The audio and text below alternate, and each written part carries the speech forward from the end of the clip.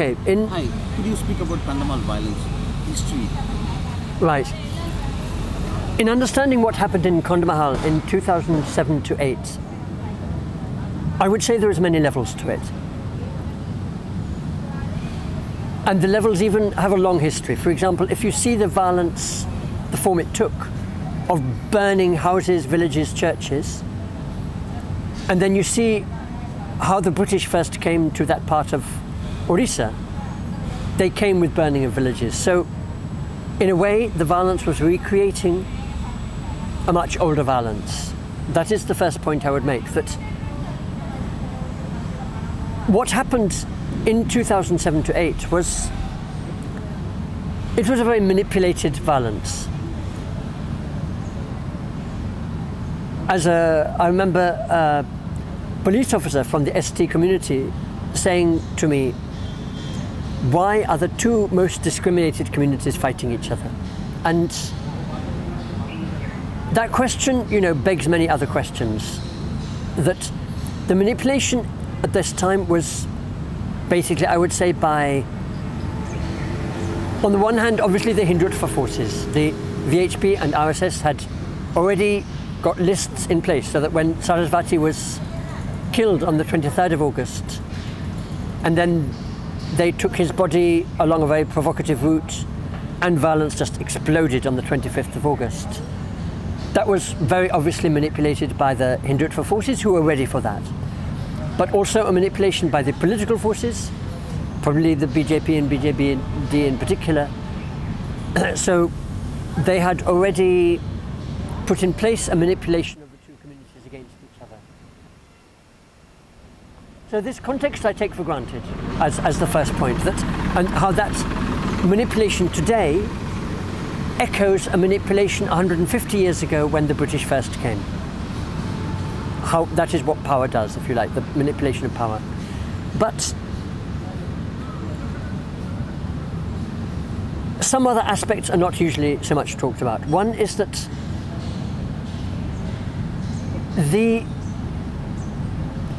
it was not along simple lines. It was not so simple just to say ST against SC. It was also Hindu against Christian, obviously. And the area of Kandhamal is maybe the district with the highest population of Christians in Odisha. So there is also in my first book, I look at the discourse of the missionaries, where if you saw what the missionaries were saying back in the mid-19th century, such talk would now be not allowed. I mean, so completely denigrating of Hinduism, completely denigrating of the tribal. And in a way, I would say the VHP and RSS, they are modeling themselves on that kind of discourse. It's very easy to understand the reaction against Christianity from that. So that reaction, one aspect would be the Christian organizations had very heavy funding within Kandhamal. So of course they were spreading a lot of education that in some ways very enlightened, but it was coming along Christian lines. So you can understand the backlash against Christians. This is very difficult to say because obviously the Christians were the main victims in this violence. So, but what has given grounds, what gave grounds for such infiltration by the Hindutva forces in Kandhamal? Then also going along with that, one of the particular triggers for the violence of the Adivasis against the SCs and against the Christians is the Kui-speaking Adivasis, the Kui-speaking Panos or scheduled caste people. Their first language is Kui, is the tribal language. Then they wanted to be recognized, instead of being recognized as an SC, to be recognized as an ST. And this infuriated some of the Adivasis. Number one, because they're protective of that ST status. Number two, because the land grabs that are going on in Kandhamal, in all the Adivasi areas, they're basically from the higher castes, but there is also land grab happening from the SC side. And number three, because of those other two reasons, the Adivasi organizations had been infiltrated by the VHP and by the Hindutva forces. So, and in that sense, just like in Gujarat, when, if you like, the horrendous killing of Muslims was very much orchestrated by taking in Adivasis to attack the Muslims. So, in Kandhamal too, there is that element of the Hindutva forces orchestrating the Adivasis against the Christians in particular. So these are certain of the very complicated historical fault lines that were being orchestrated politically. But there's another aspect that a friend of mine had an interaction with Sarasvati, the VHP ideologue who was murdered in 23rd of August 2008. And Sarasvati was killed in an ashram near Tumoribund. And this area of southwest Kandhamal was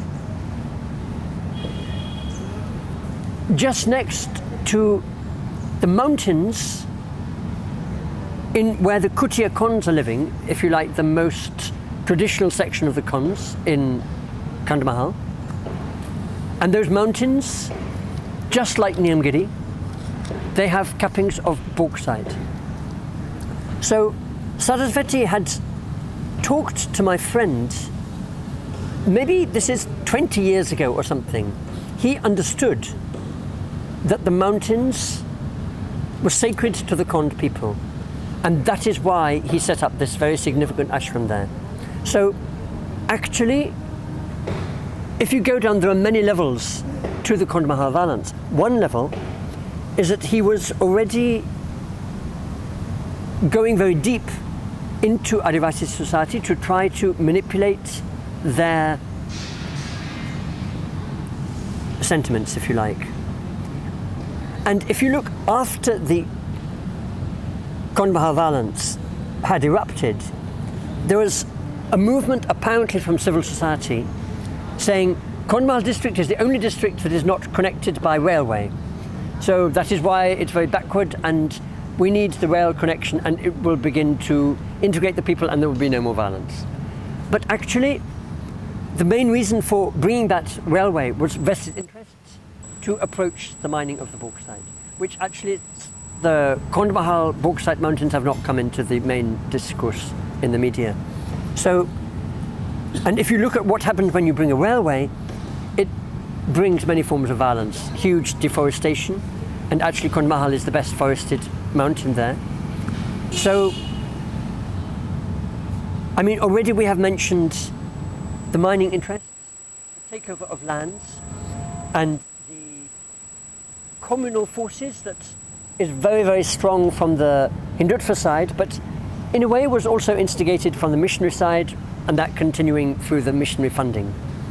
But the other aspect that is very sensitive is the relationship between the SCs and the STs. And one of the things that is particular about the Khond Adivasis is that in most Khond villages, there is a very delicate relationship that goes back a very long way between the Khonds and the SCs, the Dalits. And I think that's why in the Niyamgiri movement now, the activists who have been there have been very sensitive to this. So you have found the Dalits have been taking the anti-mining stance alongside the Adivasis because of a kind of awareness that has come there. In Kandhamal, that element was not there, and so it's like a potential gap between these two communities that, if you like, the Khonds for a long time depended on SCs to manage the relationship with the outside world. But then they came into a relationship of trading, and then they also started exploiting and getting Adivasi land. So it's very easy to portray the Kandhamal violence in quite simplistic terms as the Hindutva anti-Christian sentiments. But I think it's very important to understand the roots that are deeper than that, the why they could be manipulated against the Christians or against the scheduled castes. Could you talk about the father, the priest who was murdered? I think his family itself was murdered first. Could you start from the beginning, how it started? And what was the missionary doing in Kandhamal? Okay, going back to particularly Sarasvati, there was, I think, the violence really started in a big way in December 2007 when there was an attack on Sarasvati, and that's when the first churches were burnt, and there was some also Christian violence towards the other side. So Sarasvati was a very inflammatory talker, very Hindutva. So Who's she? Sarasvati, he was the Swami who was killed. Saraswati, Swami. Yeah. He's from which caste? I don't know his caste, but he had been preaching within Kandhamal for more than 30 years. And he is a member of the VHP. You could say he hardcore Hindutva, as it were, trying to stop Christian conversion and to trying what he would call reconverting to Hinduism, which is as much a narrow-minded and communal thing as the Christian conversion. So when he was attacked, or supposedly attacked in December 2007, that began the violence. When he was killed by probably a section of the Maoists, and there was an attack on the ashram, they killed him and 3 or 4 of his followers. Then that was used as the VHP as a means to really orchestrate attacks on Christians. So this Maoist killed Saraswati, that is true. That is established. Why did Maoists do that? Well, in a way, they understood correctly this man was very inflammatory. He was a very bad influence. He was inflaming sections of society against Christians or along caste lines. But after that violence, long spread violence took place, where many Adivasis and Dalits were killed. Exactly. But that is not the right way of approaching. It was a very stupid thing to do, and I believe there was a division in Maoist leadership because of that. I think in that sense the Maoists have been relatively restrained in the violence, and for exactly this reason, because if you kill a Hindutva ideologue, it's the most inflammatory thing you can do, and it gives the other Hindutva forces just the chance they're looking for to inflame the situation. So that if Maoist has killed, why did this Saraswati, this VHP go after Christians? They should have gone against Maoists. You see, many of the Maoist cadres, it's like maybe if you look at the history of Naxalism also here in Andhra Pradesh, maybe among the first recruits were Adivasis, but were also scheduled castes. And maybe in the early years there were more scheduled caste proportion, I don't know. So within Kandhamal, many of the Maoists might come from Christian communities. So although you might think Christianity and Maoism are two completely different ideologies, but actually there might have been a kind of convergence quite often. So, I mean, the Maoists would understand, like many of us would understand, what Sarasvati was doing was a bad thing, was very inflammatory, but... Which Christian they were? Roman Catholic, Protestants, like that? I mean, I cannot answer that question, because if you look at the British policy towards Christians, and this is something I study in my first book, I like to think the chapter I wrote on Christian missionaries in my first book was one of the most in-depth studies there has been of Christianity and conversion. And if you like, originally the British in India banned missionaries because they were traders. They were here to exploit India, very frankly. And Christianese would muddy the waters and they would confuse that. So they did not allow them until 1817. Then when they allowed them, gradually they said to Christians, the missionaries, okay, you can come into the tribal areas and you can take over health and education. And they divided up the tribal areas. So even among the Khons, one area they gave Roman Catholics around Soroda on the edge of Kandhamal, what's now Ganjam district. One area, like in Bisamkatak area, they gave to the Lutherans. Another area, especially influential in Kandhamal, the Baptists. Church of England is another area. They literally divided up the tribal areas among the different Christian sects. And the missionary organizations, they really took over health and education. On the one hand, as a genuine benefit, they wanted to give civilization, they wanted to give the benefits of civilization. But on another, they said very frankly, through the hospital is the best preaching ground. The school is the best place to undermine Hinduism and to undermine the traditional religions. They tended to see the tribal religion as kind of a clean slate, but gradually they understood they weren't. They saw them as very superstitious. So they used schools and hospitals as places to try to undermine the traditional religions. And for example, I've met somebody who witnessed this, and this was up in Himachal or somewhere, where just a foreign person who was working alongside an NGO, because NGOs have taken on this model. NGOs also use health and education as the two main medium. And just this foreign person was witnessing how these Christians, they were coming to the bed of a Hindu who was there lying in bed and saying, "We will pray for you." So the Hindu, he put his hands together and said, "I